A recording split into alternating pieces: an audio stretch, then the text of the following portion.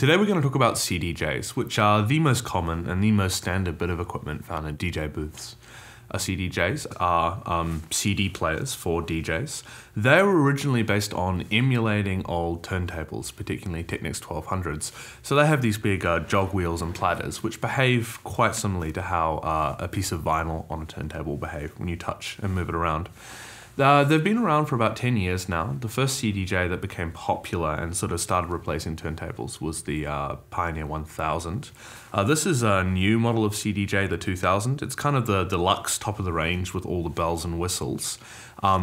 So you're not necessarily going to find something this fancy in real life, especially in smaller clubs and smaller venues. But this does have all the possible features of CDJ, so it's an excellent opportunity to demonstrate all the features different models have available to you.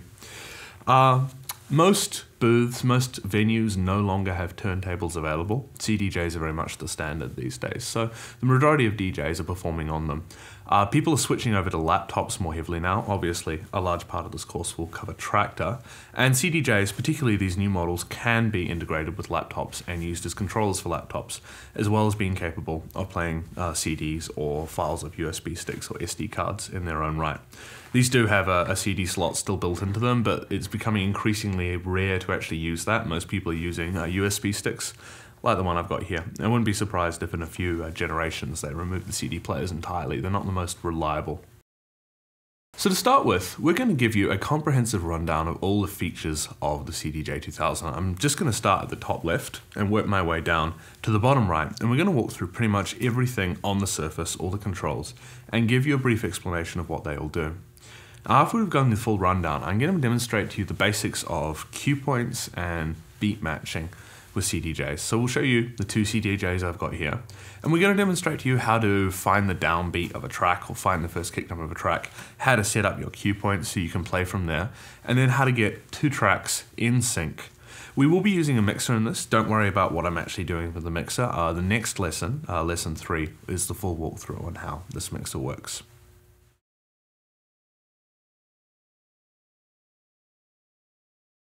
So a CDJ 2000 has three kind of essential sections to it. The first and the most important is this area down here.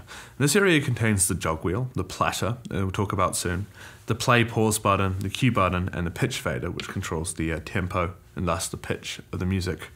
Up here through the middle, we've got all the utility functions. So we've got our hot cues, our looping controls, we've got a touch strip that lets us move around through the track. We've got a few different settings for how the jog wheels behave and how the CDJ behaves, what jog mode it's in. We've got the disc eject button up here. And then lastly, up here, we've got this nice big LCD screen that lets us browse around through the tracks we've got available, or from USB sticks or from SD cards, lets us switch between input sources, and lets us see lots of useful information about the tracks. So from the top left, up here we have the USB port, which is just a place for you to stick a USB key, as I've seen here. Now this USB key just has tracks put on it. However, you can use a piece of software called rekordbox that is produced by Pioneer. And this software will allow you to prepare a USB stick or an SD card in a way that means the CDJs can read it, somewhat like an iTunes library. The waveforms will be automatically loaded and all the data will be consistently available. We also have a slot here, just below that, for an SD card. People don't commonly use SD cards these days, but they are more practical than USB keys some of the time. So to switch to an SD card, you'd want to push the SD button here. And you can see I haven't got a card plugged in, so it tells me there's no card. At the top, we've also got the link button. Now you can't see this, but on the back of the CDJs, there is a USB port that allows you to connect the CDJ via USB to a laptop or similar. Now the most common use for this would be to use the CDJ, for example, as a MIDI controller to control DJ software such as Traktor. We are going to be showing you in the Traktor lesson later on how to set this up. But you can also use this to link two CDJs together via an Ethernet cable. There are various options that can be used with the link. And the last button we have here is the disc button, which will load if I had a CD, which is inserted in the front in a bay here. If I had a CD in there, I would be able to load tracks off there. Along the top here, we have some utility functions, which I'm not going to go into now, but basically there are some settings, there are some options about the CDJ and some tagging systems that you can access via the menus up here. Most of the time though, you'll be in the browse mode here. And in this case, we're going to be leaving it on USB mode here. There's this big knob here that lets us browse around, and just above it there's a back button which lets us go up. So I can browse around my folders here. These are just folders in the file system of my USB key. And for example, to go into the head flux folder here, I just push this button in. To go into this folder called delete for some reason, I'll go in here, and then to load up a track, I can just hit that button there. You can see it flashing. Now it takes the CDJ a little while to load up a track, so you can see the waveform here is not showing and the BPM information is not showing. So we'll give that a few seconds. You can see there the BPM information is just shown up here, and it's starting to draw a picture of the waveform of this track along the bottom of the CDJ here. When it's finished, it will tell me the total time here. It will let me show what tempo change I've got. At the moment I'm at negative 0.35% because the pitch fader is down a little. And it tells me that it's track 5 in the current playlist. So much like iTunes, this gives me kind of an overview of what's going on with this track here. Below that, we have the touch strip, which basically just lets us slide through a track like this. There's not much to say about that other than it's very quick. You can see the waveform here. So if I, for example, wanted to go to the breakdown of this track, I could simply slide through like that. Up on the top right, we have a number of kind of utility features. So at the top right, at the back, is the power button, which is self-explanatory.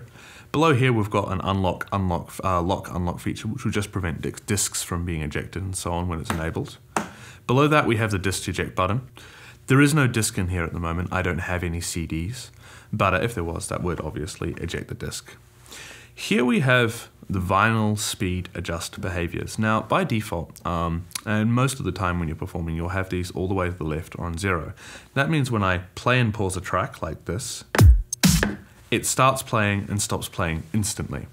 Now, back in the day when you were performing on vinyl, when a piece of vinyl is rotating, it actually has weight and momentum. And when the brakes are applied, you stop the turntable. It takes a little moment for the turntable to stop. And when you turn the turntable on, it has to get all the way up to speed. So it starts slow and speeds up a little bit. So if I turn the start up to about there and hit play, you can hear that it takes a little bit of time for it to start playing. If I turn that up even more, you can hear that quite clearly. And the opposite is true of the knob above. This means when I stop playing, it will take a little while to slow down rather than turning off instantly. Now, like I say, most of the time you'll just have these turned all the way to the left, but they are there, and for some specific effects and for some specific styles of DJing, people need to turn these up to emulate those style of the way turntables behave. Next to that, you've got some cue and loop recall functions, which I'm not going to go into too much detail on, but basically this lets you store cue and loop controls on a USB stick or on a SD card and actually page through them and store them in memory. This is not something I see people doing all that often, but it is available to it. If you're performing consistently on CDJs, you can bring along SD cards that contain all your cue points and loop points preset. Below that, you've got the jog adjust button. This controls the perceived weight or heaviness of the jog wheels. So from light all the way, which makes it feel quite lightweight, to heavy all the way up here, which makes it kind of heavier and a little bit harder to move. Where you want to put that is up to personal taste, but it is worth playing around with that when you start playing with CDJs. Some people like them to be quite heavy, some people like them to be quite light. It's just a tactile thing. Here you have the jog mode control. Now, traditional CDJs in the very early days of CDJs had behavior that was much like traditional CD players. So when you paused a track, instead of it just stopping the way it does, say, a piece of vinyl that isn't currently playing stopped, it used to sound like this. It would actually stutter the playhead at the point where it was paused and make this ticking noise.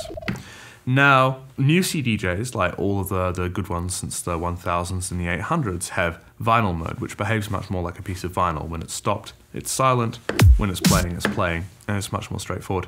I don't actually understand why CDJs still have a way to revert back to the old behavior, because it was horrible and it's not useful for anything as far as I know. But this control is here. So if your CDJs aren't behaving the way you expect them, do make sure you haven't actually switched it to CDJ mode by mistake. CDJ mode is just, I've never seen it used. It's quite horrible. Now I'm going to come back to the section up here, the hot cue and the looping section, once I've explained the core functionality, the most important features, which are all going to be found down here.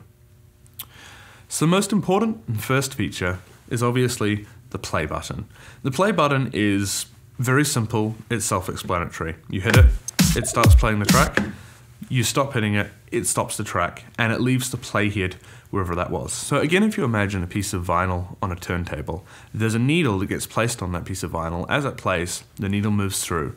And when you stop the turntable, the needle stays at the point it last was. So when you start the turntable, it starts from that point again.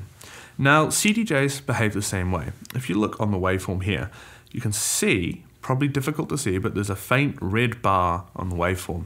And that indicates what's called the playhead, the current playhead position of the CDJ. So when I hit play, the playhead will start moving through the track. And as you can see, it turns white while it's playing.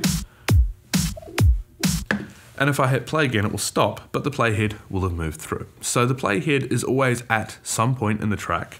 And when you hit play, you'll always play from where the playhead is currently at.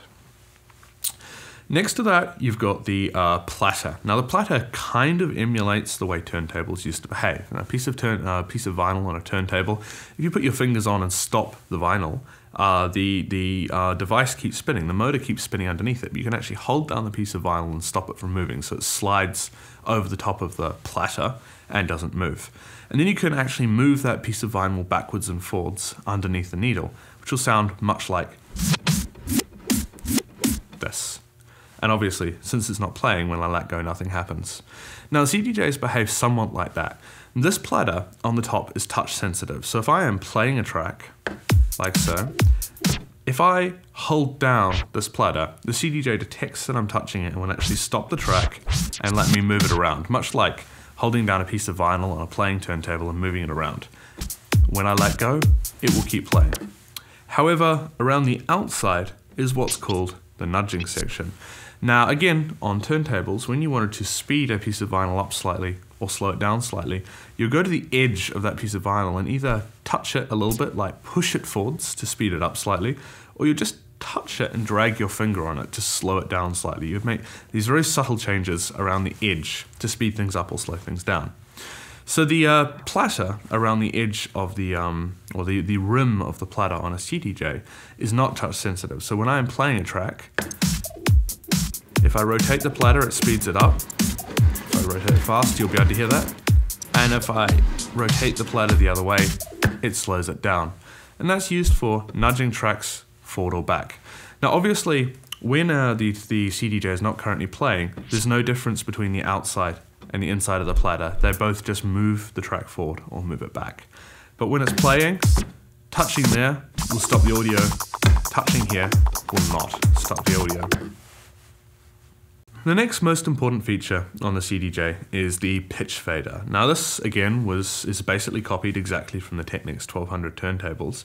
The pitch fader just changes the pitch. So speeding up or slowing down the playback of the track also pitches up or pitches down a track. When a track goes faster, it plays at a higher pitch. When a track goes slower, it plays a lower pitch. So this is called the pitch fader, even though it says tempo. And when you think about it as a DJ, you think about adjusting the tempo. And that's because tempo and pitch are closely related. So you can hear what that sounds like. Slow it down, speed it up, or turn it to the middle. There's also a little button here called the tempo reset button that allows me to force it to play at the original unchanged tempo of the track. So when that little green light is lit, it means this pitch fader is doing nothing and we're just playing the track at the original tempo. That's very handy when you know one track is at, say, exactly 134 or exactly at 135 BPM. You can just put it to that, know it's exactly right, and then put your attention on the other CDJ when beat matching.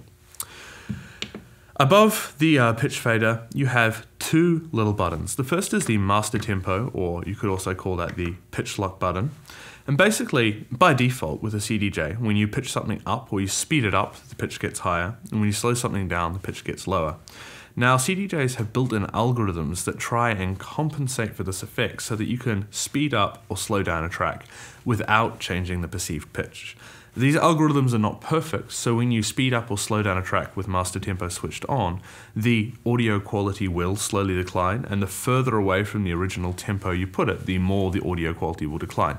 But there are some situations in which the slight loss to audio quality is less of a problem than the pitch change. For example, when two tracks are in the same key, but they're both playing at slightly different tempos, one at say 134 and one on 135. If they're both at the same key, but one of them is slowed down and just pitched down to get the beat match in sync, then those tracks will go out of key, which some of the time will sound horrible. So the master tempo, the key locking, is a way of dealing with that and keeping the pitch consistent. So you can hear the difference.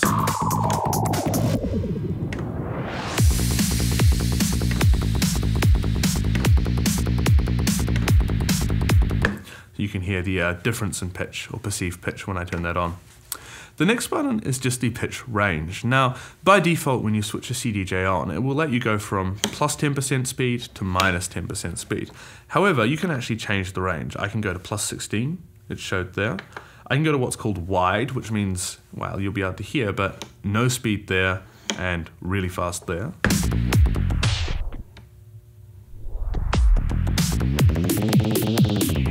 Wide is not useful for performing at all, but it's really nice for kind of fancy effects and stuff. There are lots of tricks you can play with the wide setting on CDJs. You can often have a note in the CDJ and you can actually tune the note up and down and play melodies by hitting the Q button, which we'll talk about in a moment, and adjusting this pitch fader.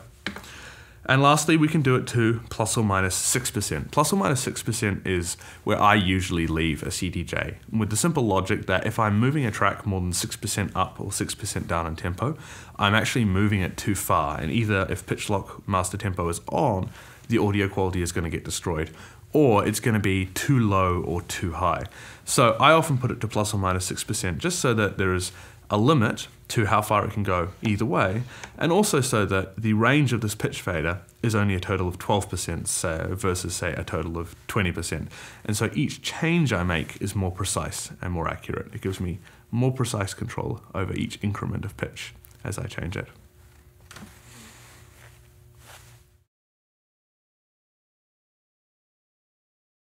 Now, the next feature that you'll find on a CDJ, and something you're using constantly, is what's called the Q button. Now, there are two different things in DJing that are called queuing. This confuses a lot of beginning DJs. So, on a CDJ, queuing is essentially a marker, like a bookmark, on the track you've currently got loaded. That marker or that bookmark is called the Q point. And the Q button is a way of going to that point in the track, playing the track from that point, or setting a new point, setting a new bookmark. Whereas by comparison, what we'll talk about in the next lesson, queuing on a mixer is about sending audio to your headphones and is about pre-listening to tracks before they go out the house system. It's unfortunate that there are two different things that are both called queuing and it's spelt the same way, but think about it that queuing on a CDJ is different from queuing on a mixer. They're just both called queuing. So explaining what the Q button does is slightly complicated because it's context sensitive. Once you get used to this Q button, it is very cleverly designed so that it does exactly what you need it to do. No matter what you're doing or where you are, it always does what you need it to do.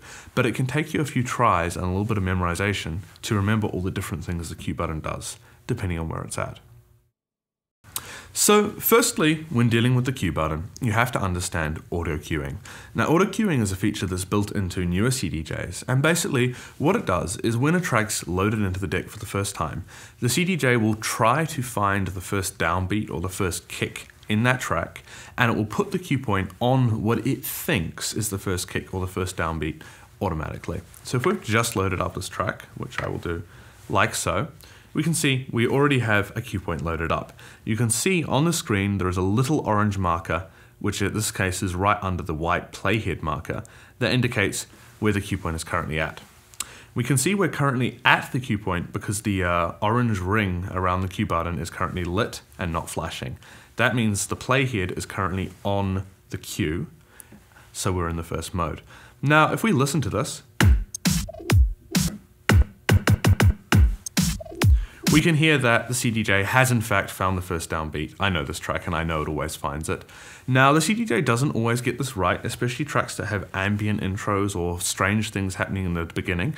It may get it wrong, but most of the time it will get it right. It just pays to, whenever you load up a new track, do double check that cue point and make sure the CDJ's guess is correct. I'd say it's right kind of 80 to 90% of the time, and when it's not right, you just have to go in and set that cue point yourself manually. So the cue button has kind of 3 modes, or 3 different things it does. So as I mentioned just a moment ago, the fact that this button is lit up and not flashing means that the playhead, this white marker, is currently in the same place as the cue, or the cue point, which is this orange marker.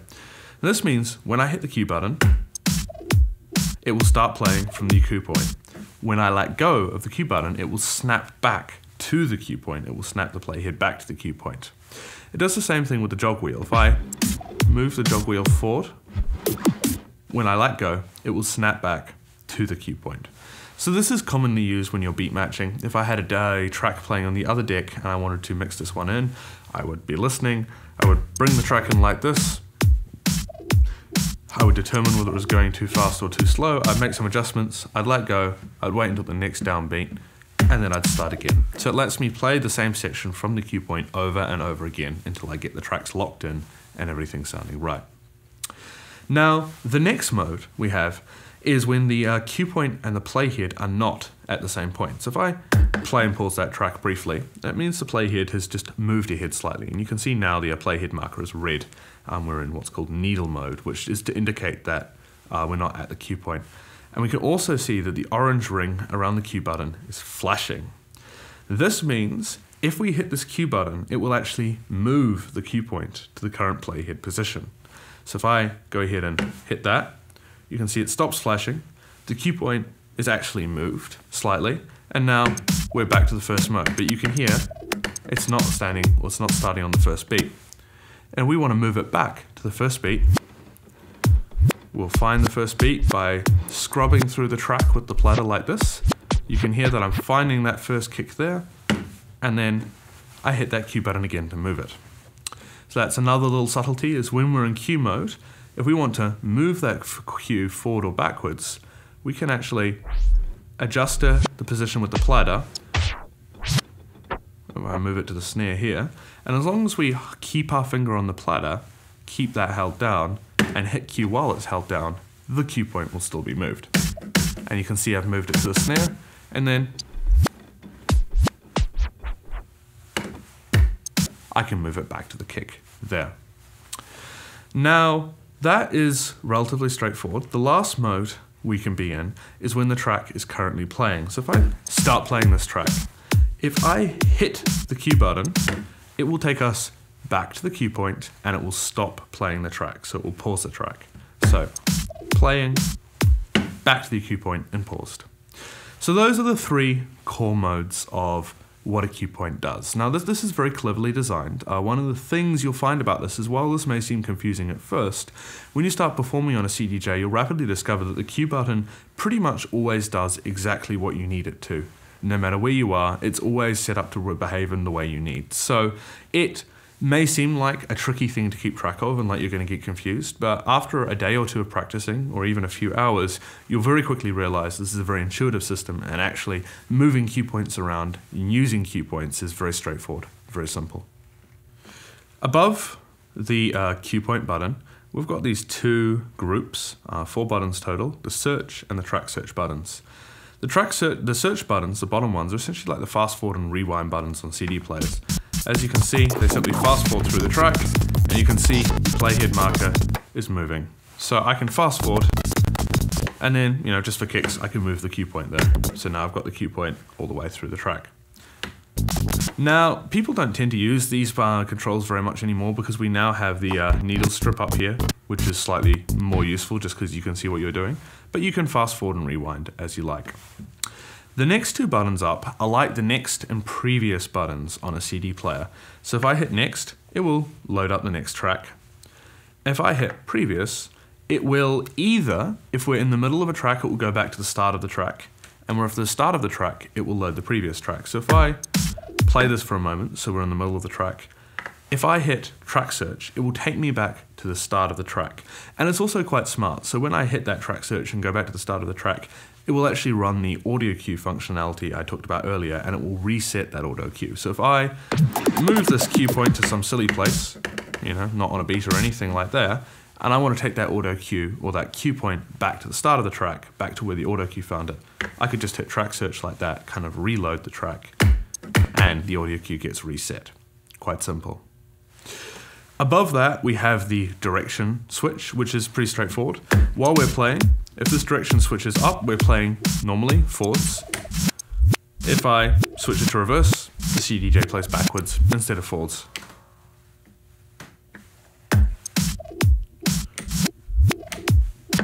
There are some creative and useful effects different performers use this for. The reality is, most of the time this will be switched into forward, and if it's playing backwards, this is just something to check for if you're not aware that this exists. Every now and again, people accidentally toggle it and then get confused as to why their tracks don't sound right.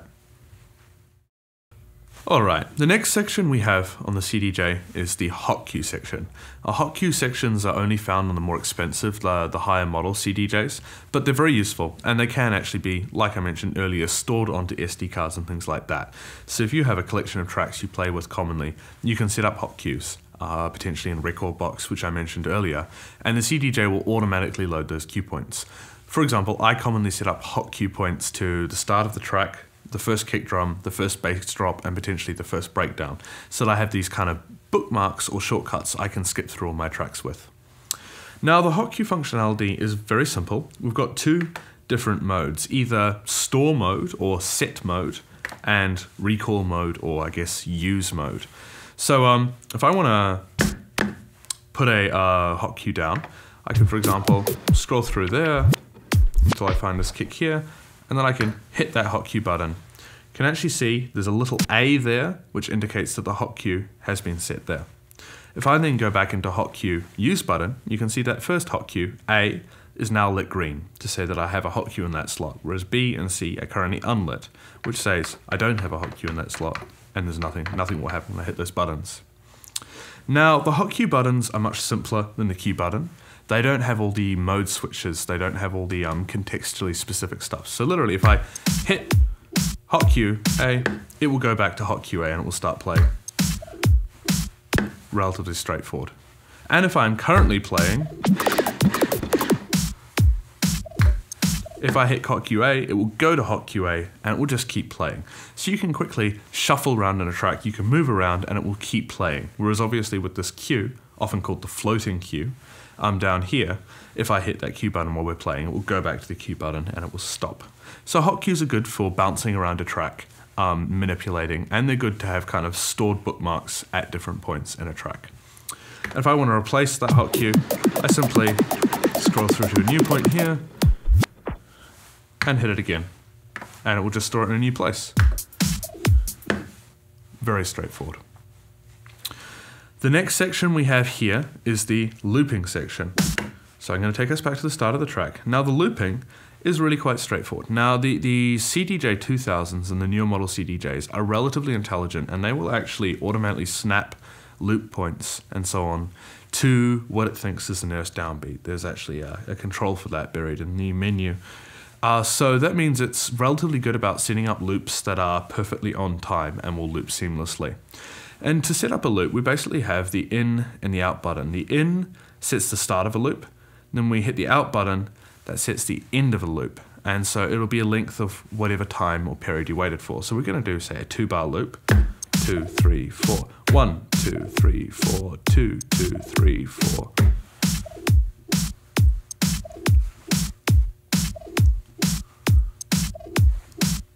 So you can hear there is a 2-bar loop there. Now the timing on these things, while it's relatively good, is often a little bit imperfect. If you've gone and prepared your tracks in advance with the Rekordbox software, the CDJ will have a better idea of where the beats are and it will be able to get perfectly quantized or snapped loops. But when it's just guessing, when it's just trying to work it out, sometimes the timing will be a little bit off. So you have to get your timing when you hit these buttons just right. You can also exit the loop by hitting the reloop or exit button. And lastly, there's this little button here which starts with a 4-beat loop or a 1-bar loop.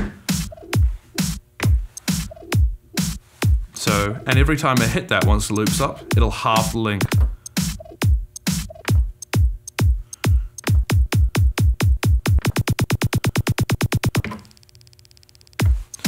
So you can see, every time you hit that button, it will cut the loop into half the length, which if you get your timing right, can be used for those kind of loop roll build-ups and so on that DJs commonly use.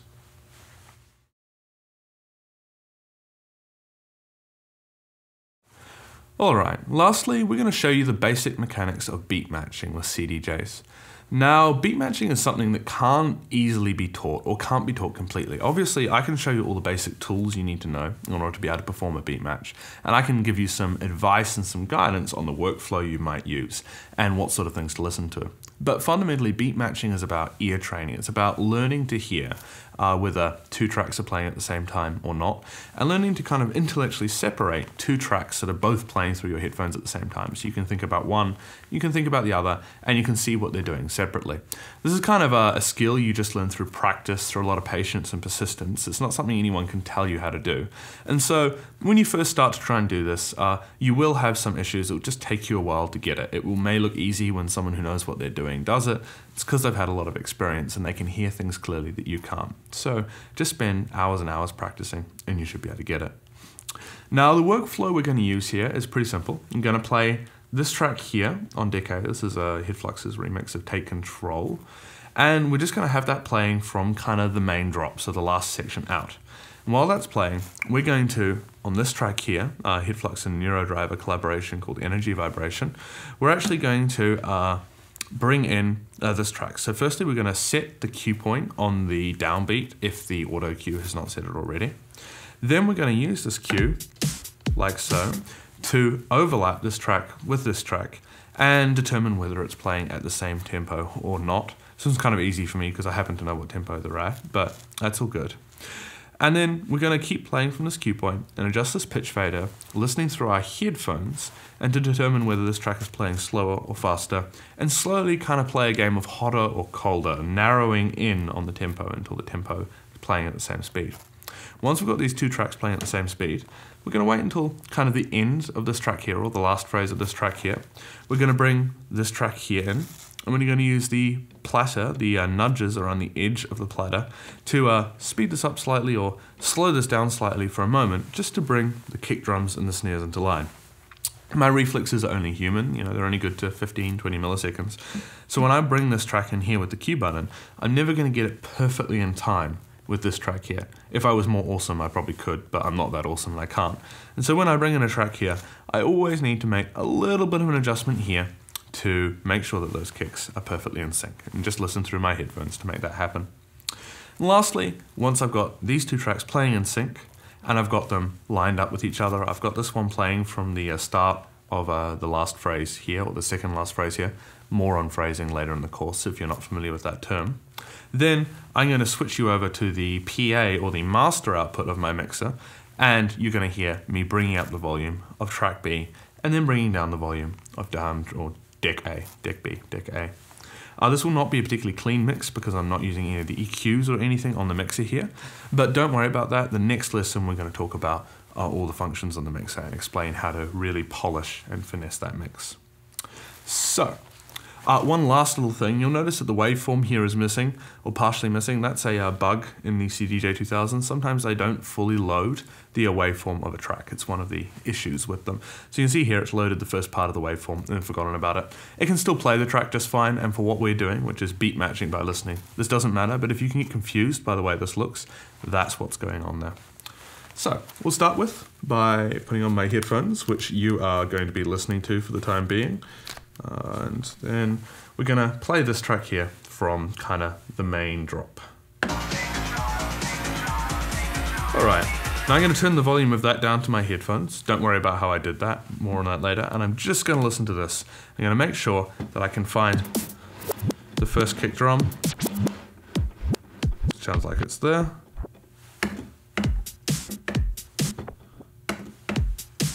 There we go. So I've got the cue point set to the first kick drum of this track on deck B. Now if I bring back up the volume of Take Control, I'll put my headphones on all the way. 1, 2, 3, 4. 1, 2, 3, 4. 1, 2, 3, 4.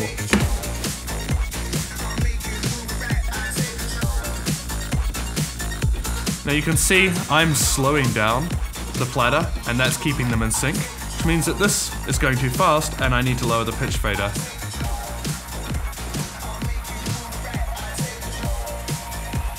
Still too fast.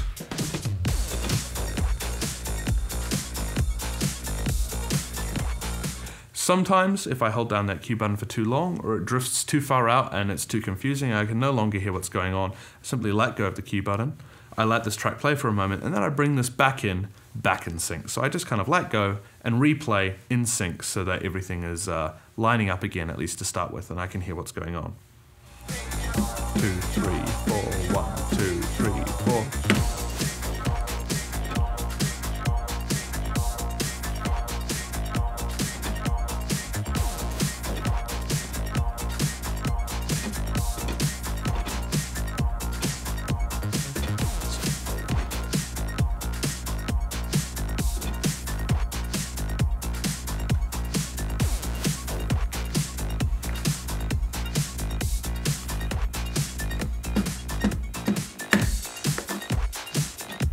Now they're going at the same speed, but they are out of phase.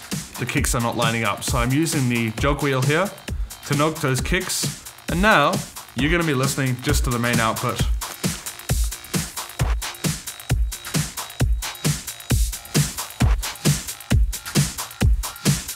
You can hear those are pretty much perfectly in sync.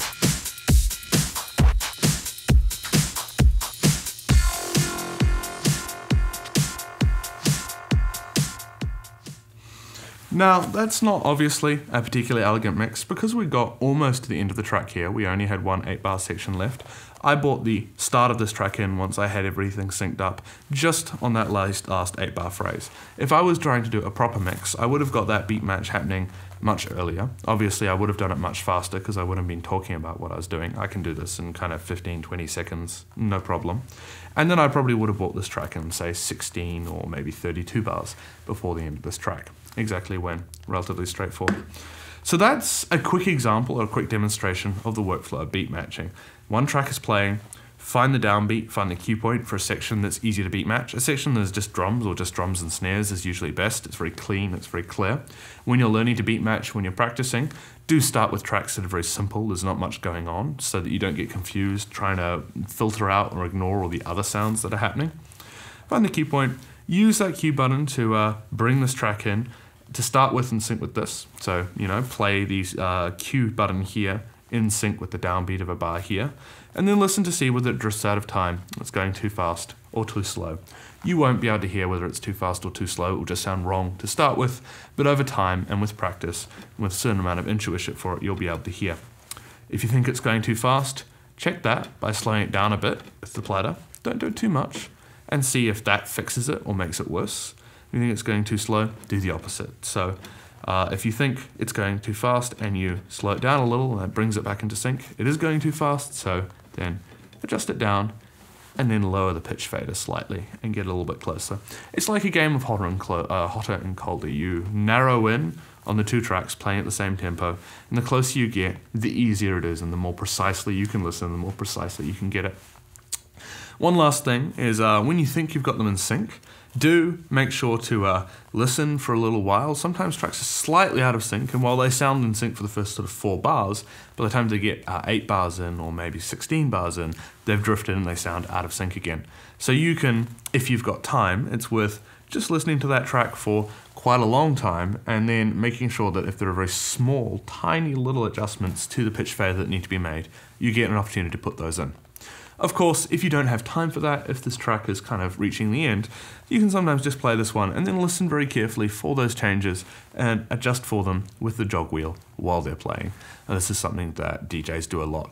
The downside of that is that if you've got other people who have good ears in the audience, if both faders are up and both tracks are playing at once, if you can hear that they're going slightly out of time, the audience can hear that they're slightly going out of time. You're much more critical and much more educated, so you should be able to hear before they do, but do be aware that if you can hear it, they may be able to as well. So it's better to get things perfectly in sync with the headphones and only ever play things out when you know that everything's going to be super tight and polished.